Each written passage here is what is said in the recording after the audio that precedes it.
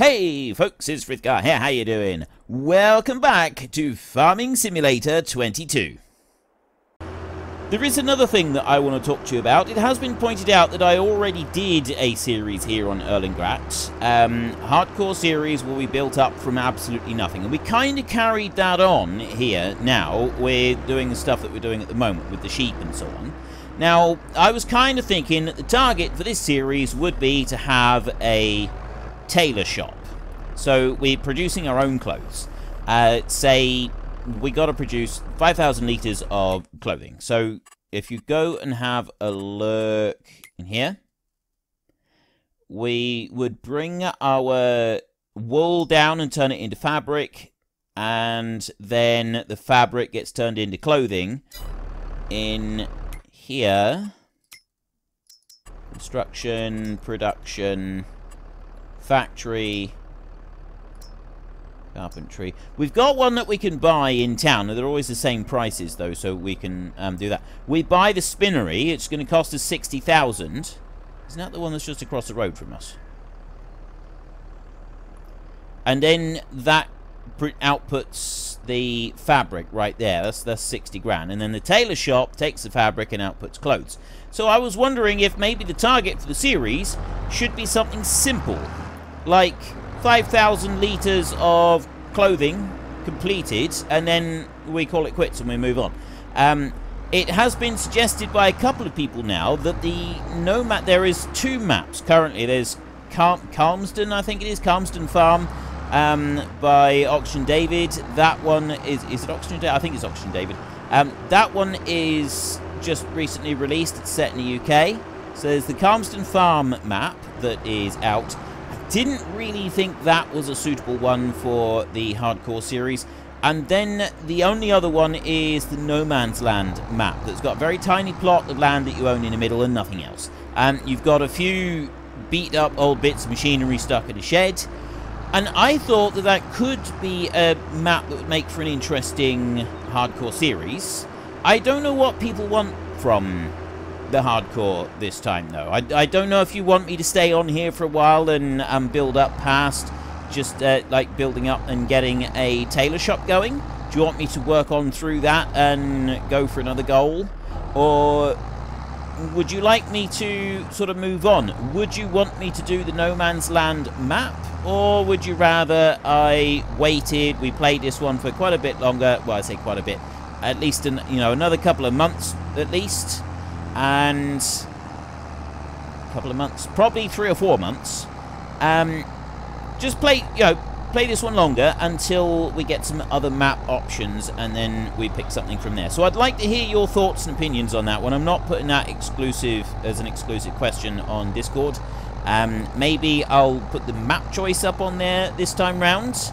Ask for a few map suggestions, and then the final result will be picked by the members of the Great Book of Names. So I'm just at the moment wanting to get an idea of what people would like from the hardcore series as we progress through all of the FS22 content that we're going to be producing. Do you want to experience new maps and that, or are you happy for me to stay here for quite a while? What sort of maps are you looking for? Is No Man's Land something that would interest you? Get into the comment section, light it up, let me know what you think. This is your chance to have your input. Now, we have just completed the contract, so while he is struggling on up that hill, I'm just going to go here, and ploughing is now completed, so I'm going to collect that for another 4,340. With the 15,000 right there, if we were to go and sell the rake that we currently have, we would be able to go and buy the bigger rake, but that would set us back in regards to getting the money to buy a wrapper. Because if we can buy a wrapper before we start mowing, we can get the extra 7,000. I mean, if we could find another rare truffle, then we could do it that way. There's still a few to be found. We've got a couple of options here. If we can find some of these things, then we have the... I was going to say, why aren't you coming off? Sometimes they take a while to unhitch. Oh! I love that they do that. I really do. Look, see? When you go to unhitch, they put the jack down. Some of them do it faster than others, but this is quite an old machine, so it takes a long time to wind those jacks down. And that's a really nice touch, that. It's taking long times to wind the jack down. It's like you unhitch everything else, and you have one person just assigned to winding the jack down, and if it's ever so slightly rusted or, you know, not fully properly greased up there as well, it takes even longer. And yeah, you could be a full 5 minutes doing the jack, and everything else is done and dusted, and people are wandered off to have a cup of coffee while you're still winding the jack down. It's quite amusing. Now, let's not go whizzing off down the hill. There is a little bit of forestry we could do, but I did ask as an exclusive question if you would like to see me doing very much forestry, if we should be like clearing large patches of trees and so on with a bigger forestry equipment.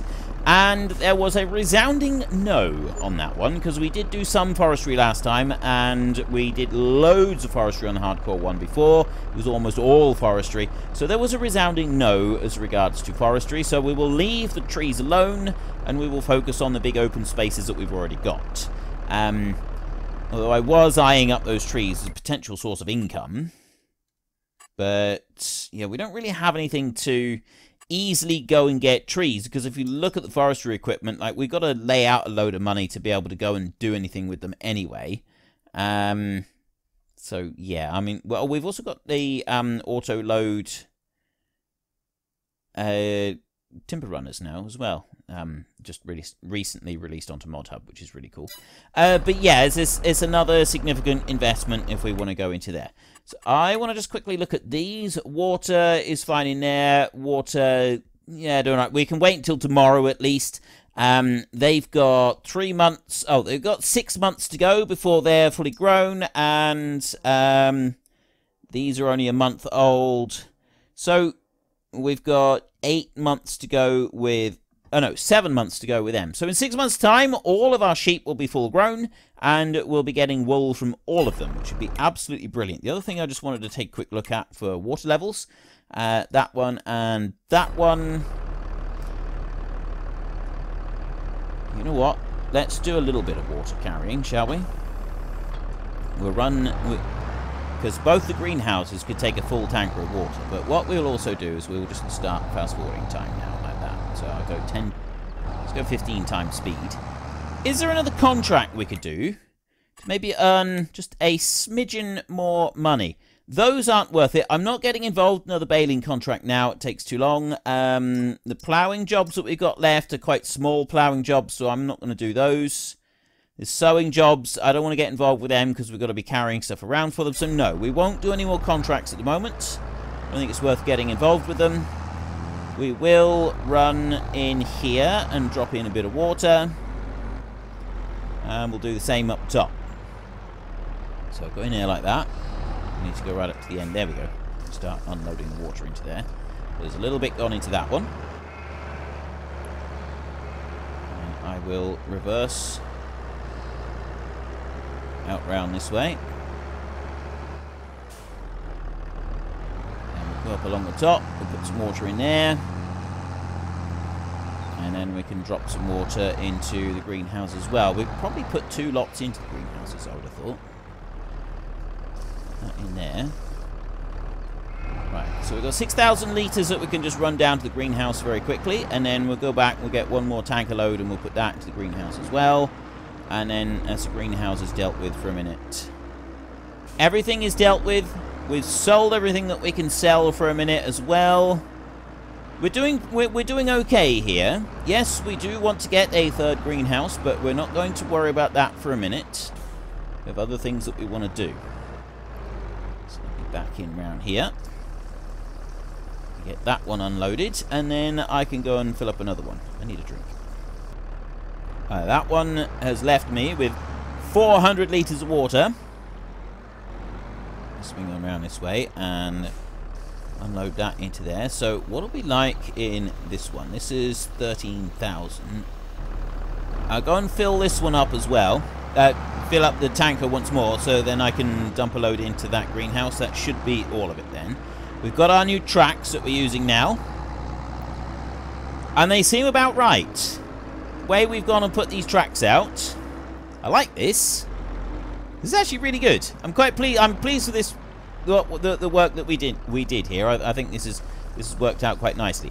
Maybe the only other thing that we want, because rather than having to go all the way up past the sheep each time, ooh, you know what I didn't think about? When we go past the sheep, while that one's filling up with water, we're going to see if we need to put any food in for them. They've got no bales here. I could take one load, unload into the sheep, and take it down there and empty in the greenhouse, cycle round, and then take the second load up to the next lot of sheep, instead of having to shunt around with the sheep. That could make life a little bit easier for us. I mean, I don't know. Maybe it would, maybe it wouldn't. And we'll drop that one down there. Right. That bale is 139 litres left. 730 euros for the water.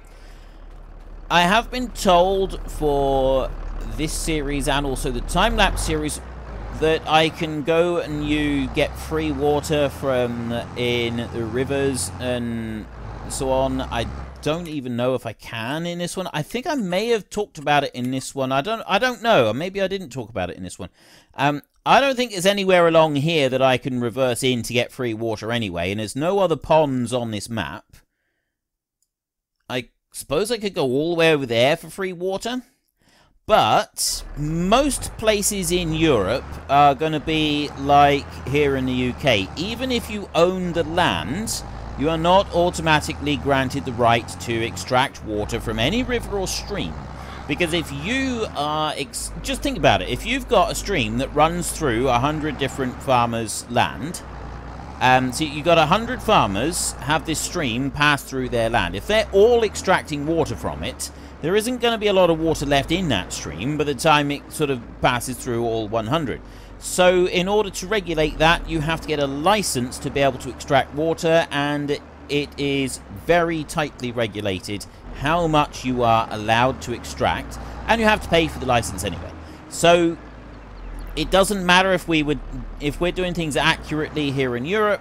At least here in the UK, and I know several countries in Europe do have these rules and regulations. I know not all of them do. I'm just going to make the assumption that up here in the Swiss Alps, these regulations would be in place. So I'm making a little bit of an assumption here. I haven't properly checked it out, but there are quite a lot of countries in Europe that do have these regulations. You've got to pay for the license. You've got to pay an extraction fee. So you're going to pay for your water regardless of whether you're hooking it out of a pond on your own land or if you're having it piped in. Yes, it will cost a bit more to have it piped in, but do you see a pipe here anywhere? I don't see a pipe here anywhere, so I'm calling this a borehole. I'm saying that we've got a borehole here and we're extracting the water from our own land.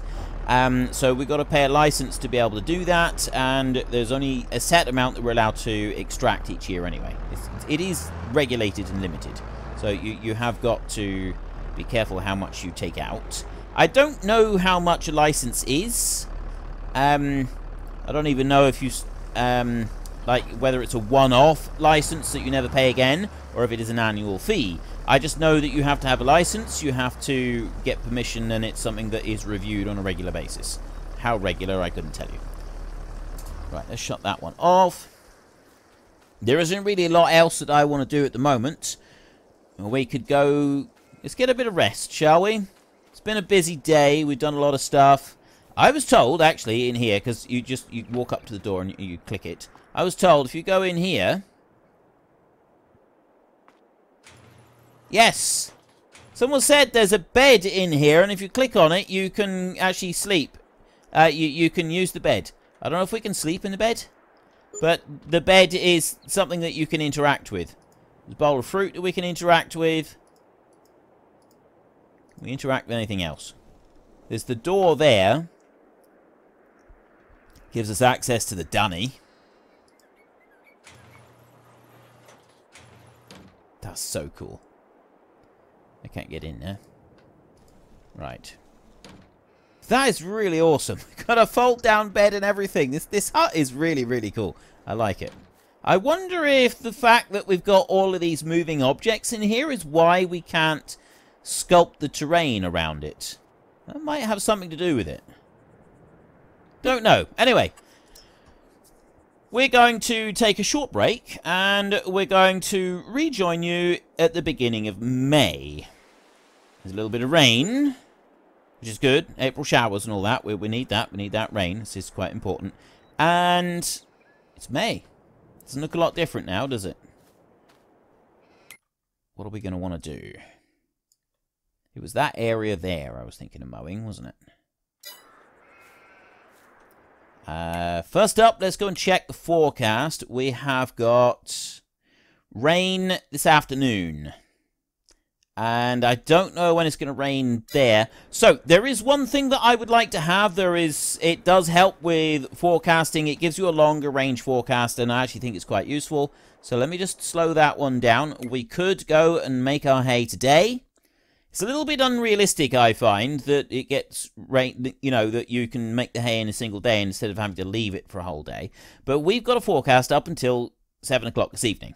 We can't see what the forecast is tomorrow on an hour-by-hour basis. We can make it go a bit further, so we've only got 7 o'clock this evening, haven't we? Let's double-check that. Yeah, 7 o'clock this evening.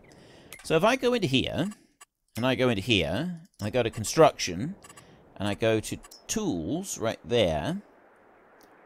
Oh, good gravy. I didn't realize it was that much. A weather station improves the weather forecast available to the farm. This will take us through until tomorrow morning sometime. But that's 4,200 euros. That's a lot of money for a little bit more forecasting. Yeah, I thought it was about £1,000. Okay. I'm rethinking that idea. I'm thinking that maybe we don't want to do that, and we will wait a little bit longer. How are we doing? Food is absolutely fine in there, and water as well. Same up this way. Food and water are absolutely fine. That the food is still completely full on that one. Nothing else that we need to do. Honey over here. We got 10 litres of honey now. We're cooking on gas now. I don't think there's a lot else. 22,000. I'm not going to be able to get another 10,000, right? I'm not going to be able to do that. So now we want to have a look at our hay prices in here. It's currently 52, 54. November is when it's highest. April, May is where we are at the moment, and it's near rock bottom. We're not going to get a huge amount of money for this, but we can't make silage. What we will be able to do, though, is if we can make our hay now, we can sell that. That should be able to get us enough to get a wrapper. And silage, we make it in August. It should be ready to sell in September or October. We're then going to want to be able to grow wheat. And we plant that in September and October. So long as we can sell our silage before the end of October, then we should be able to start doing some ploughing up the top. Actually, we don't need to do ploughing, do we? Because it's already classed as a field. It's field. See? Field info.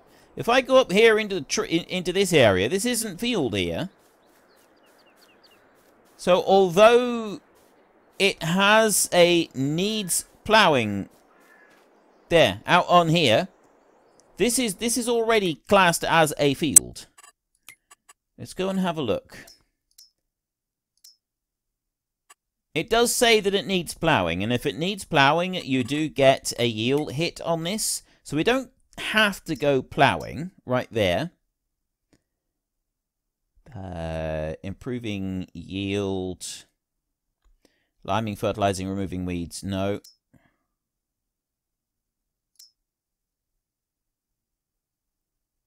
More expensive. You can also use...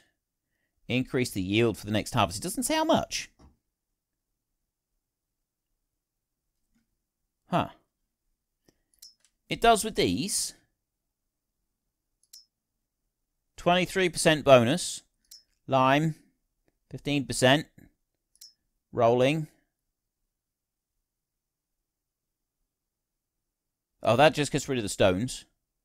Oh, it does... an additional yield bonus. It doesn't tell you how much, though. I don't know how much we lose by leaving that needs ploughing on there, but I mean, we'll lose a little bit, but not a massive amount. Anyway, I think we'll just get going with the mowing. We've got time now. We're not going to be able to get a wrapper at the moment, so we're going to just get the mower hooked on. We will get the mowing started. We're going to head up to the meadow at the top, so that our bales don't roll away too far and we can do things from up there. So let's get that one on. Right there. And bring this on back. I don't know how this tractor is going to cope with these. Our tractor could do with repairing as well. Actually, let's do that a minute. We are able to do that. So we want to come over here like this. And then we have N for the options in here. Condition to repair that tractor is 2,300. We really do want to repair it though, because that makes a difference to the performance of the tractor. Costs a bit of money, but it does cost money, but it's worth it. So we're going to take this one on up here. It'd be nice if we had a second tractor, I suppose, to run some of the small stuff, like be able to do the tedding, and then we could like do tedding and raking at the same time. We're going to head on up this way. And just the brow of the hill right there, that's basically where we're heading for. I'm going to do an area right here. I'll go to the right-hand side of that tree.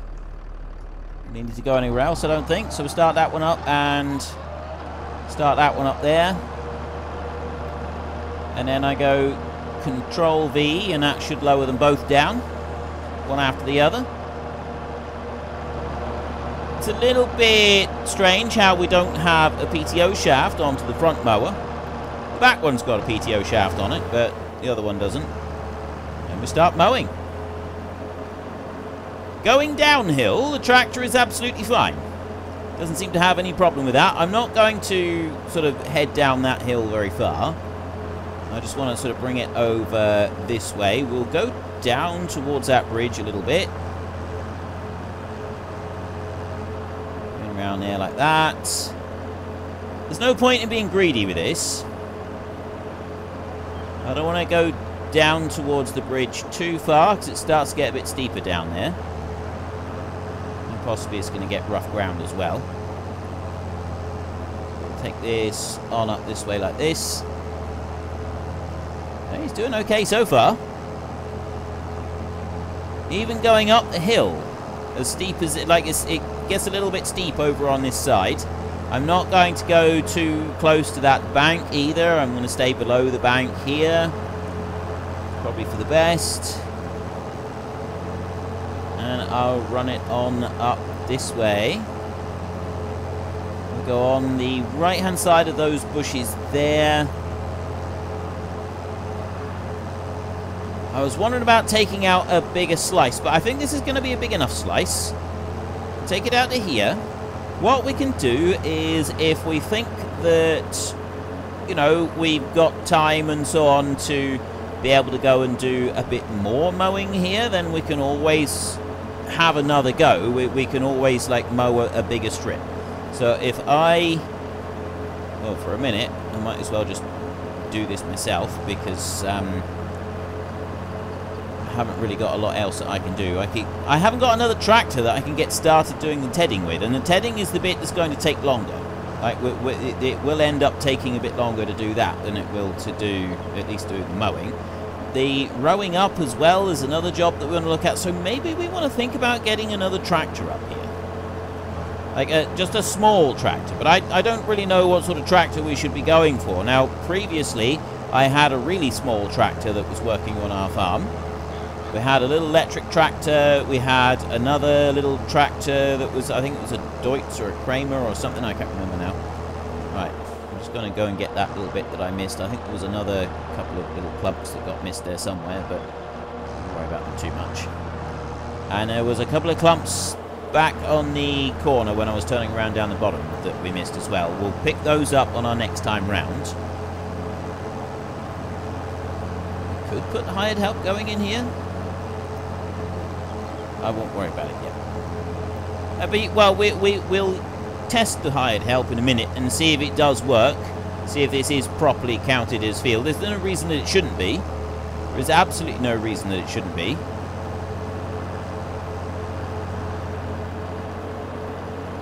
There we go.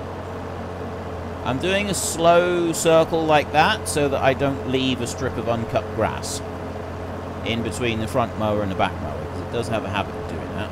If you're turning to the left, it won't. Turn to the right too sharp, then you end up with a bit that's left behind uncut. I don't really want that. It's down on this corner down here that we've got some little bits of grass that we'll need to go and pick up. There, I can see one of them right ahead of us. So there's a few rough patches here, which are going to present some difficulties, I think, when we come to do our combining. Like some of these little, there's just a couple of rough spots there. When we come in here to go and do arable crops, well, we're combining or doing any work with the not just the combine, doing the what do you call it, the sugar beet as well. The sugar beet, that's also going to present difficulty. So we're going to need to do a little bit of landscape work here in just in the odd place, just to smooth things out a bit. But that's actually quite realistic, I think. You know, if you've got a field where you've got a really rough patch, you're going to have to do something about it in order to allow your tractors and your machinery to be working in there properly. So I don't think that there's anything unusual about it. What we don't have, there is, I think, now some mods where you can use them. You've got like buckets and tools that you can use to go and do actual landscaping work. And I think that is quite cool. I haven't tried it yet. I don't know if we will try it in this series. But real life, like getting your tractor and your front loader going along and filling in bigger dips in a field that are causing problems for your machines, you would go and do that. Like, everybody would go and do that. So there's nothing wrong with us doing that as well, and that has a cost. You've got to use diesel, it's time as well. You've got to remember that although the farmer may not necessarily draw a specific wage from his farm, his time is still worth money. And if you don't remember that your own personal time is still worth money, that's where you can start making mistakes with running your business, running the farm, because you're not valuing your own time. You're not putting a value on your time. So if I got to spend time sorting out the dips and stuff in the field, I need to remember that that's actually worth money, and I've got to assign a cost to it. If I'm trying to calculate the costs of running my farm and figuring out what we're doing where, and you know what bits we're losing money and so on, I need to assign myself a cost. You know, I'm putting in 30 hours a week on this particular task, and it doesn't seem to be, you know, is it worth it? If my time is worth X amount per hour, is it worth the 30 hours a week that we're putting into it? Or would it actually be that it would be better to not do that task, or do it differently, and then assign those 30 hours a week to something that would be more productive? Now, most farmers that I know don't actually sort of approach the thing from maybe that particular angle, except for... Unfortunately, folks, that is all we have got time for today. A massive thank you to everybody who has earned their way into the Great Book of Names. To find out some more details about all the names coming past, please head into the description and click on the link to the Discord. It's a link to another video. The link is on the other video. Please also consider checking out the links there for Nitrado, who provide gaming servers for games like Farming Simulator, Minecraft, Ark, and several others. And there's also Fanatical, who will help support your gaming habit by providing you with cheap games and also giving me a small commission on anything that you buy using my link. If you've enjoyed this particular video, then please head down below and give us a like. And if you really enjoyed it, then please tell your friends all about me. Get them to come and watch as well. That would be awesome. And until next time, thank you very much for watching. This is Frithgar. Goodbye, and see you later.